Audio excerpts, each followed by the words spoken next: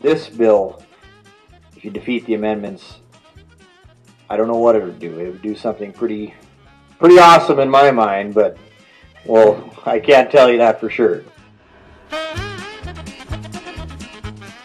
With billions in surplus, when do we plan on bringing it back to the people that we represent, and what better way than with the children that we represent?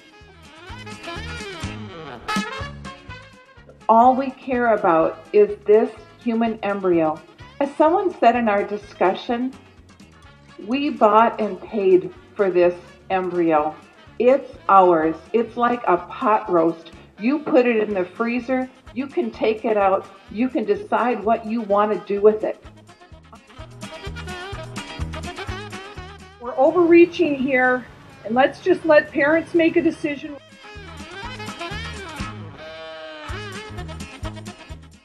However, when my colleagues and I get accused of not supporting kids, their educational needs, and their nutritional needs, I have to stand up and tell you why, at least from my perspective, I voted against this bill in committee. First of all we care about is this human embryo. It's like a pot roast. Well, I can't tell you that for sure. The proponents of the bill made a philosophical argument, for one, that this is the way our Creator made us. This is not a lifestyle choice. Do not discriminate against us for the people that we love or associate with. But isn't that what humanity calls us to do? Every couple of years we get in here and starts out with we're going to have baby restraints, then we had booster seats, then it went from the 3-year-old to 7-year-old, now we're going to 9, he mentions 12. Are we going to have helmets and bubble pack too? It's like a pot roast. Thank you, Mr. Speaker. Representative Franzvog. Do the 9-year-old students have to carry their child protection seat along with them on the bus every morning when they go to school?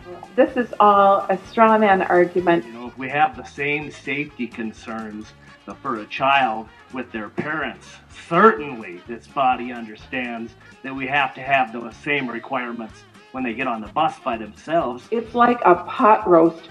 It takes the entire issue of sexual orientation out of the Human Rights Act. Pretty awesome in my mind, but you put it in the freezer, you can take it out. I don't know what it would do. It would do something, but that's as far as it goes. It declares a policy, but it would not give individuals who felt they were discriminated on the basis of sexual orientation any remedy or cause of action or right to sue another person.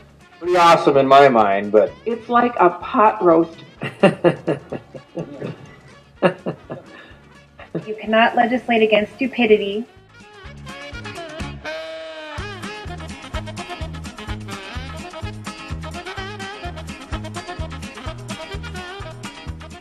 It's like a pot roast.